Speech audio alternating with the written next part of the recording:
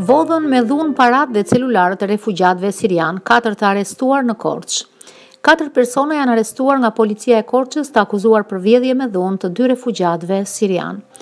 Efektivët e policisë mbrëmjen e së hënës gjatë patrullimit të tyre kanë konstatuar në qytetin e Korçës 2 shtetas të huaj, të cilët i kanë kërkuar ndihmë punonjësve të policisë, pasi disa persona ju kishin premtuar kundrejt fitimit transportimin drejt Tiranës, i kishin kanosur këta të fundit dhe pasi i kishin dhunuar fizikisht, i kishin vjedhur 3 aparate celulari, 350 euro si dhe çantat e tyre personale.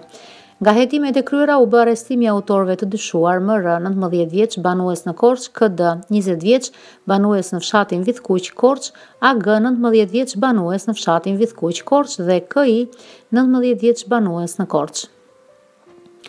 Në vijim të hetimeve të kryera dyshohet se 4 të rinjt janë autorë të dyshuar dhe të 2 ngjarjeve të tjera të ndodhura në qytetin e Korçës. Gjatë muajit dhjetor, ku kanë vjedhur me dhunë 4 shtetas të huaj, të cilëve ju kanë marrë 4 aparate celular dhe shumën prej 440 euro.